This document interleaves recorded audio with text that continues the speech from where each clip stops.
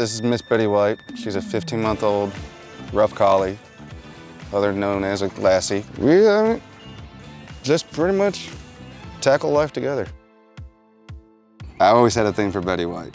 In my mind, there could only be one Betty White, so that's the reason the Miss came in. Plus her big old white mane. She had the biggest mane of all her siblings, so.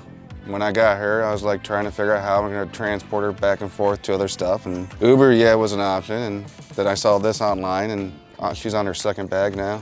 And it was just pure happiness. Typical day, I mean, wake up, walk around the neighborhood, then we'll go for a ride, do some errands, or just go for fun. We go to the parlor. She gets vegan ice cream. That way it's dairy-free.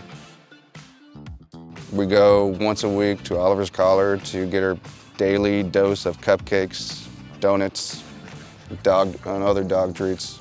And this place is amazing. She is definitely one of our favorites, no doubt about it. She comes in and does her thing. She loves our cupcakes and our donuts and stuff, and she's our little celebrity dog. People just want to take pictures with her all the time. Everybody just loves her. She just brings a smile to everybody's face, to be honest with you.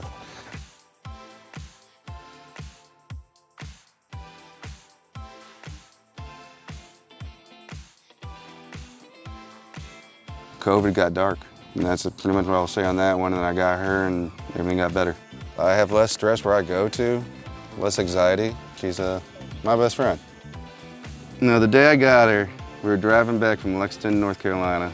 I said to her, I got your back, you got mine. And that's how we've been ever since.